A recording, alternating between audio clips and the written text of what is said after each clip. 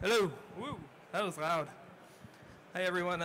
If anybody was here for the data piece, I'm going to walk through what we do for the front end, primarily Power BI, but utilizing the cubes that Jim spoke about just a few minutes ago. And we have a kind of a unique way we design and a unique way to deliver content, so we wanted to bring that up and talk about it a little bit. Okay, so Jim discussed purpose-built cubes, and this is going to be one example of one. And how we utilized it. So we had a big problem internally where we had controllers and business users that would both go to meetings and pull numbers independently, and they'd apply either different logic or they'd refresh at the different times. So then when they get to that meeting with, say, a CVP, they'd end up arguing over whose numbers are accurate, and they'd say, I don't recognize that number. Well, I don't recognize that number. And then they'd end up wasting a ton of time on this. So we decided about 2 years ago we need to fix this problem. So we did a pilot program, very basic back end. This was before I met Lum and Jim over there and got really fancy on the back end. And we're able to tie together multiple sources and to get consistent on logic so we could solve that problem.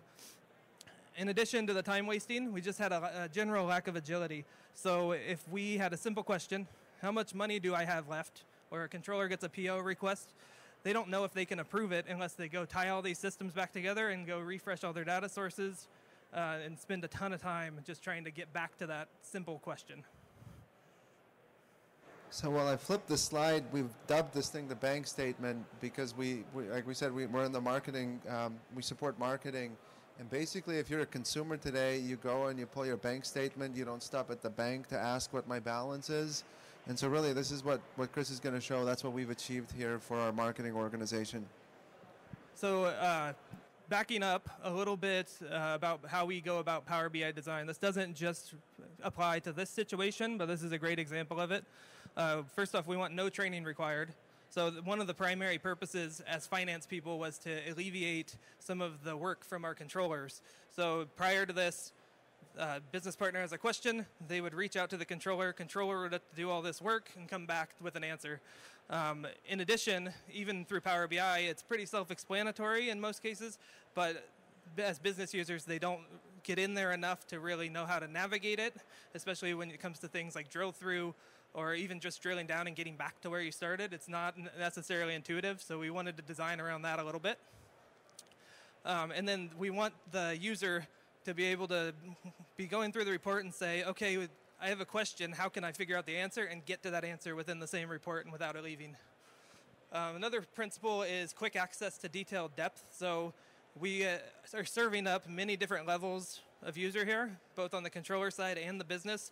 We might have a CVP and a person who just started entry-level role that has a budget they have to manage. So we wanted to be able to make the views apply across all of those levels. And then the last one is being internal Microsoft. We really want to stay up on what Power BI has to offer. They iterate very, very quickly, and staying ahead on that gives us access to things that might have been impossible in the past. And if you don't pay attention to how quickly they're iterating and what new features come out, you could be missing out on something. So we do a lot of bookmarking, a lot of drill through, and I think we're going to switch over just straight to the demo now. So a couple things. As you'll see here, first off, this is our SharePoint content management. So this is all Power BI embedded. I know the Power BI just talked today in this morning's session about app management and how you can tab on the left side. They kind of stole that from us, if you ask me, but we are working with embedded in this case. And the idea is for our controllers, primarily, we want them to only live in one place. So this is Power BI right here. And if you click right here, this will take us to an Excel online. And all within the same window. And then same thing for presentations. So if I go right there, it pops us right to a PowerPoint. So a controller can come in here and manage their entire job through this one portal. You get back out of there. Okay, now back to the Power BI because that's the best part. And then from here we can go full screen so we can get a better view. And I'll just simply walk through this report, give you an idea of how we kind of use Power BI a little differently than most people do. Okay. So first off, For our idea of no training required, we have this guide button right here, and all this is fancy bookmarking. So everything in here is standard Power BI out of the box. So click that. So that just tells them click here, hover here, drill here, that kind of stuff. Just using bookmarks and bringing in shapes, hiding and unhiding with the bookmarks. So then you click anywhere to continue and get out of there. Pop it back up. Some people are taking pictures. But yeah, I call it creative bookmarking. I'm going to coin that term. Okay. The next one, and the idea with that was avoid a controller getting a question of how do I get to my data, right? The next one is source info. So if you want to give that one a quick click, this will give us high-level definitions for the data, as well as when the data was last refreshed. And so there's a ton of ways you can take this kind of concept, just popping in and out the information that kind of supports the report. If you have links, that kind of thing, it's easy to just have bookmarks control that. Okay, so next is the idea of filtering and not showing all of our filters at one time. So we have row-level security applied on the back end for this thing, and most users will have access to maybe one level of team. So there's no reason to really have that displayed. If you have it displayed, you're running a query just to pop it open. So in this case, we have hidden all the filters, and we've added the ability to clear them there. That's just through bookmarking as well. And if you'll click on team level 2 and go to 006 is good. Top one. Up there. And then you can click anywhere to get out of it. So there, you'll notice the speed. We aren't cached or anything, and that's based off of our cube logic. Yeah, I just wanted to highlight that cube has, I believe, 100 million records on the fact table. Yep. Okay, so this one looks a little boring on the front, just because we're trying to show PO aging, and since we're in June, there's not much aging going on. But if you see these little pieces here, that's where we have old open POs that they need to go clean up. But the idea is super high-level summary view that a controller that oversees maybe that entire team 006 or a business partner that controls that entire team, they just come into this one spot and get a quick idea of what or where they stand for their commitment. If you want to click the IO owner view, this one's really the bread and butter of this thing. So with the idea of being able to get to extreme depth within a couple clicks, we filtered on Team 006. They have one initiative owner. We've replaced the data with some dummy data, so it would normally have a person's name right here. And we have the ability to say, go to a meeting with that person who might be a GM or CVP. And as a controller, I can come in here and say, first off, you're 86% committed. So we need to do some spending. If I want to see depth and see what is causing that 86%, I can click on initiative right up here. And the idea of this is really just make it easier for the business users to drill, because they don't know necessarily what they're doing on drilling and getting back to where they came from. And also allowing the ability to drill multiple layers at the same time. So if we would have gone straight to internal order, if you want to click that, that'll drill us down to the deepest depth that we're going to show in this presentation. But you could skip all the way back to initiative owner as well if you'd like. So you can hop around without having to say right-click, drill down, right-click, drill down. And that's, all, again, just bookmarkings for selected visuals. Now, if you will go to initiative formula, the real value of this thing is you're in the meeting. You see, for example, 516% committed on this line. So this is a specific program. We want to see what's going on with it. If you give it a right click and say drill through to transaction detail, we can get immediately down to every transaction that makes up that amount. In this case, it's only a couple. Sometimes it's thousands. Renders pretty quick regardless. And then we can also apply more filters if we want to over here. And then the idea is you figure out what to look at, hit go back to get right back to where you came from. And then say we have the same thing. The majority of that number right there looks like open POs. We're late in the year to have open POs. You can right click on like that 412, 497 right there, Lum, and say drill through to open PO detail and get a breakout of all of those open POs that make up that number. So another thing we did for this one is we wanted to tie together some systems that aren't necessarily for data, but they're more for business operations. So we have two links in here that are based on our PO number. So this is internal system for purchase orders, internal system for invoicing. And we noticed when we were building this thing out that both of those sites have identical URLs, but just the PO number is different. So we wrote measures within the cube to create those URLs. And then in Power BI, you can display them with just a link. So one click takes you all the way to it. You don't have to click it, though, because that's real. And then go back. And then the last view that I want to show on this one is our team summary. So this would be for a controller manager, for example.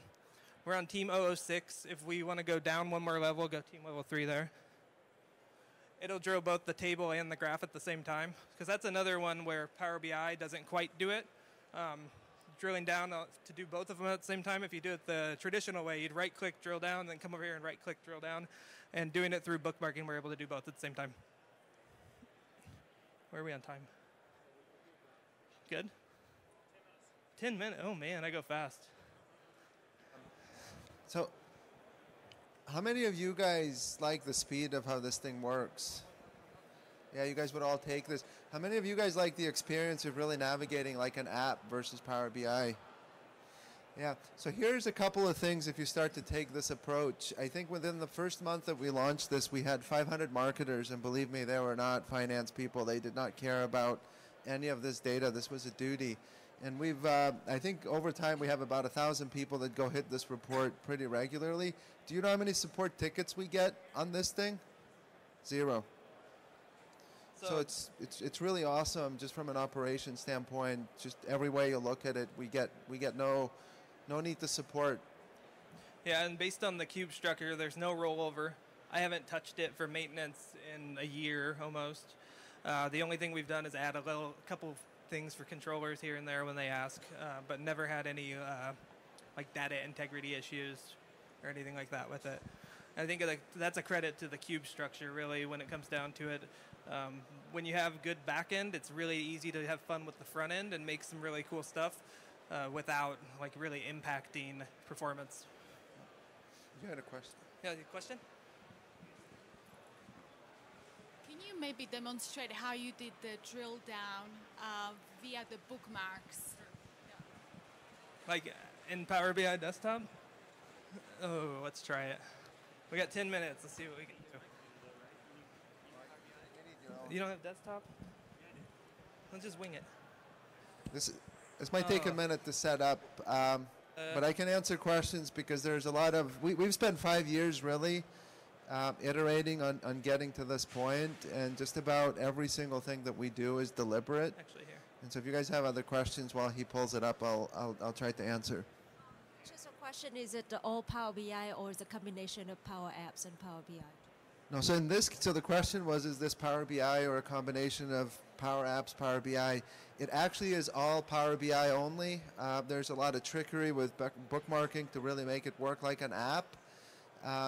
But a big benefit of that is as well, we leverage SharePoint, and one of the things that we do internally is we sell these solutions to customers, and so we're like, has to be Microsoft built only as we build them internally. And so it's truly that if any of you work in finance or operations or there, having a one-stop shop where you send people to basically get all their content, and then it's role-based organized. So for example, if you're a controller, maybe you have a few Excel reports, Power BI reports. They don't want to go find them in 100 places. So it truly provides that end-to-end experience in one place. I think I'm almost there. But keep asking questions. This is a question around your model. How do you handle commentary on your finance data? Do you do Power BI reporting on that as well, or is that offline? Yeah, so the question was on commentary, and yes, we still do too many PowerPoint reports with Power BI even at Microsoft, but we've tried different things, and we have the latest iteration that we're working on that is actually leveraging Power Apps to save data back. To do commentary on it, but it's still somewhat limited. I'd be lying to you if I said we have figured it out, because we have not. Okay, I think I got it. Okay. So Chris is going to show the demo quickly here. Okay, you want to hold that for me? Flip the demo. Yeah. I have to do this in services because he doesn't have desktop properly, so data guy. Okay, so I've got two visuals here. And hopefully service bookmarks work the way the desktop does. But what I do with this thing is, say I like the state they're in now, like say this is team level 1, I'll just have them both selected and go to my bookmarks. Where are bookmarks in this thing? Bookmark. And I'll add a new bookmark, and you'll see there's a ton of bookmarks in here. because everything we do has like a lot of bookmarks associated, but luckily they're pretty easy to maintain. I'm going to do selected visuals on this one. And the key is keeping data, you went in front of the mic, keeping data selected on this one. So what that did is it just captured the state that they're in now. So now I can come in here and drill down. So we'll drill down there, and we'll drill down on that one. So it's going to look ugly, but it'll prove the point. Select them both again. If I can click. And then add a new one. And then I'll have to come in here and say selected visuals again. And we're good to go. So now if I go to 28, it's there, and 29 drills them both down. And then you just bring in buttons and assign them to those two bookmarks. Cool. And we do a lot of that trickery. One of the concepts I like to follow, I don't have an example for it for this, but is if you don't need to show two things together at the same time, don't bother showing them because you're running extra queries. And the idea of flipping visuals in and out using bookmarks is very powerful. So say example, we have a current period and like last period, not necessarily need to see them all at the same time. We can just have two buttons, current and last, and then we can bring the queries in and out when we need to. And the performance analyzer they launched, I think it was last month, made that really visible, just how limiting what you have on a page can really speed up performance. Any other questions? Comments? There we go. How did you do that pop in and out filter? Was that using bookmarks also, or is that? So that one, same situation. I can show you that real quick.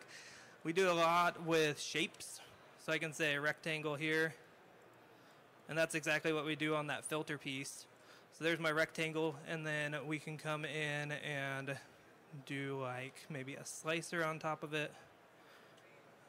Hopefully I'll be able to put it on top when I'm in services. I usually just use desktop instead of services. And go team right there. So there's my slicer and my page there, or my rectangle. So I'll just keep those two selected, add them, and then do selected visuals. And in this case, I'd turn data off, because if you have data turned on, it'll actually clear your filter back to whatever state it was on. So it's important to have it cleared off. So that would be my open filters button right there. So now I'm going to do the exact opposite of that thing. I need to bring out my, let's see, view selection pane here. And then I'll just take my slicer and my shape and hide them. And then select them in my selection pane. Thanks, Jim. Thanks, Jim. And now they're hidden. So I'm going to bookmark the state of those two visuals with them hidden. And then turn off data again so it doesn't erase what I already did. So now if I were to go to 30, pops them open, 31, closes them down. And that's important because slicers run queries every time you have slicers visible on a page. So does the round trip DAX call not happen if the visual is hidden? Okay. Yeah, so the question was, does the DAX call happen if the visual is hidden? And it does not. So it only pops when you turn that visual on. So 2 minutes left. Any other questions? Cool. Well, we'll be around. If you have questions or want to talk, happy you can